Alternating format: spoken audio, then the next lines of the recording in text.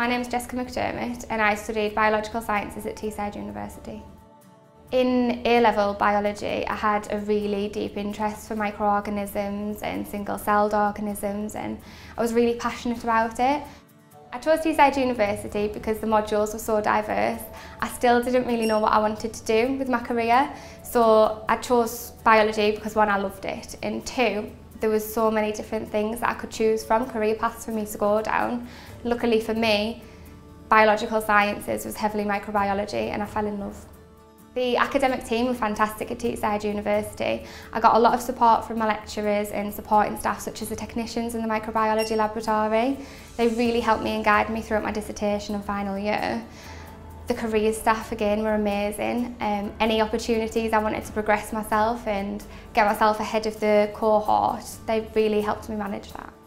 The day that I walked out of my genetics and my molecular biology exam, which was my final exam, I was offered a job opportunity at FujiFilm Technologist, and the following Tuesday I'd started working there.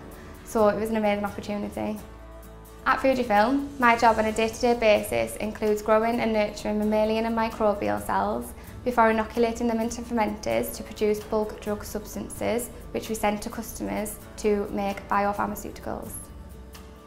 Teesside University gave me an excellent understanding of the industry and what we do when we make biopharmaceuticals, and without it and without specific modules such as bioprocessing and bioreactors and fermentation, plus having at least 2 members of staff who were experts in this field, really helped me to understand what my job role would be and what my future consisted of.